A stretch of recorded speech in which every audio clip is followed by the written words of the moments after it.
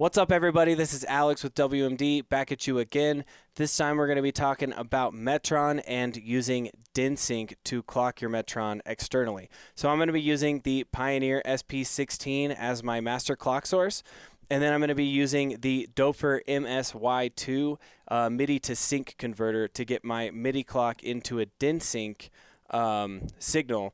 And that's what we're going to be clocking our Metron from. We're going to use this to play both instruments in sync, and then we're also going to run the modular into the sampler so we can do some live sampling that's all in sync, just making our workflow that much faster. All right, so as you can see, I've got my setup here. I've got my Pioneer SP-16, my little modular here, and then I've got this handy Doepfer MSY MIDI to sync converter. So what the MIDI to sync converter does is it takes our MIDI clock. I'm just going MIDI out of the Pioneer into the MIDI in on the MSY2, and that takes our MIDI clock and turns it into DIN sync. Now what's cool about DIN sync is that it gives you a 24 ppqn clock, so a multiplied up clock. It's very fast, so we're going to need to divide the clock down on our Metron. I'll show you how to do that in a second. It's nice to have a fast clock like that because when you are changing tempos, it'll just make that transition a little bit smoother if you're trying to go from one tempo to another while still listening to the track or playing live or whatever you're doing. DIN sync gives you a clock signal, and then instead of a reset signal, it gives you a start-stop signal, which is essentially just a gate. So if the gate is high, the sequencer will run. So what we need to do is we need to go into Metron's global menu to set up our sequencer to be ready for DIN sync. So what we're going to do is we're going to go into global, and we're already ready for the external clock. And then we're going to go over here and we're going to say PPQN settings. We want that to be at 24. DIN sync clock is 24 PPQN. That's why we included that in there. And now we're going to go to the next setting, which is reset behavior. So this is the reset input, and we're going to change this to sync. And now we're ready for DIN sync. So the clock will not run until it gets a signal from the DIN sync box here. So now all I got to do is press play on the SP-16. And I've got this sequence going.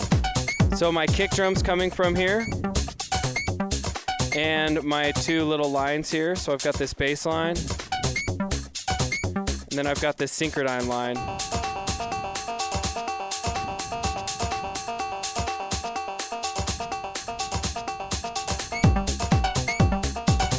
And then all my other drums right now are coming out of the SP-16.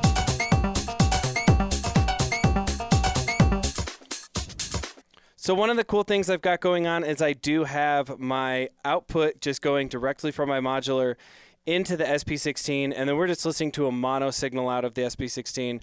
And I can actually use my modular to make new samples, and that's one of the reasons why I've got it set up like this. So what we're going to do is we're going to go over here and just set this up to be a sampling input.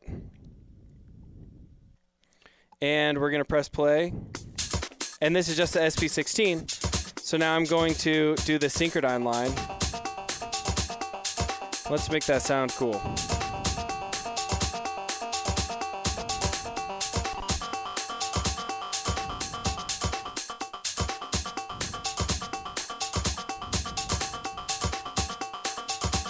All right, there we go. And so one of the cool things about the SP-16 is this live sampling mode, so I can just hit shift and track.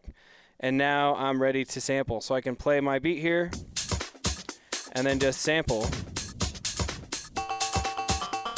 And there's my sample. Now we'll go out of there. And let's see what there's my trigger signal for that guy. So we're just going to take that, clear this pattern out. And now we can change that pattern.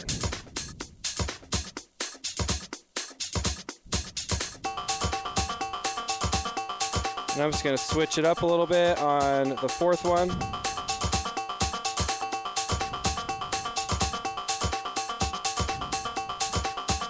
We can go into slices.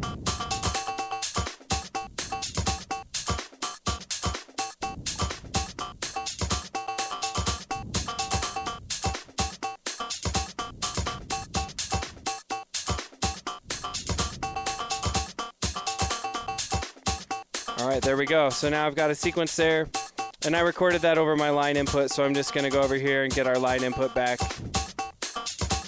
Go to through, and now we can bring up our drums. Maybe. Oh, that guy's muted, right? Here we go. And we're still hearing this sample from that, so now we can go change our synchrodyne to do something else.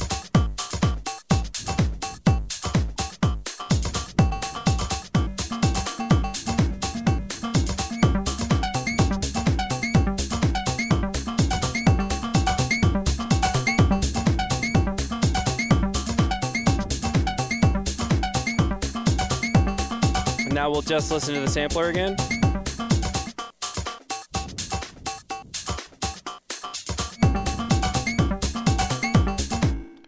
So yeah, super fun way to just get things going.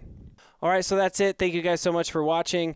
Very simple video, very easy concept, but just something that I wanted to show because there are, you know, so many different ways to clock things out there.